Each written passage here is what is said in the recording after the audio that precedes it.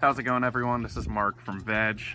We are going to show you how to pollinate your acorn squash. So they have these beautiful yellow flowers on them. Let me see if I can actually get to them. And there are two types of flowers on squash. There's going to be the male, which have these long stems that you can see right here. So this is a male flower.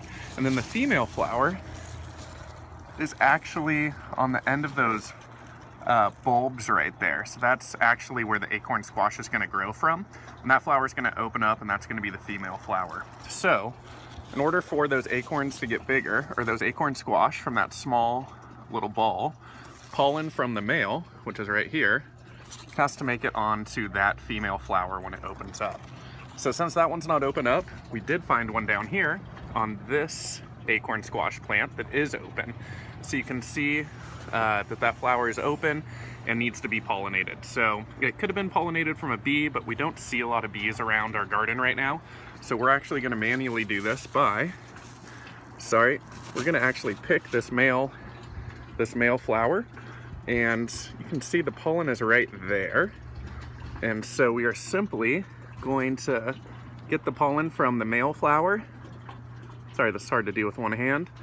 I promise it's easy when you're not trying to videotape. Into the female flower.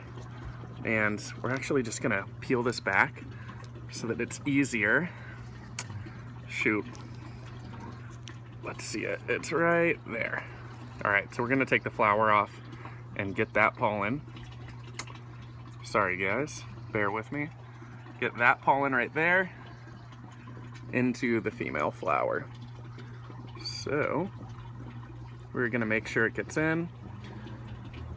Just a slight dusting and you're good to go. So now that pollen from the male flower is in this female flower, this actual small bulb right here is going to hopefully turn into an acorn squash.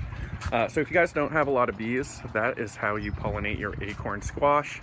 We might do another video that's a little bit clearer to see. I know this is kind of in the shadows, and doing one-handed is a little bit difficult, but nonetheless, we wanted to make sure you guys knew what was happening with your acorn squash.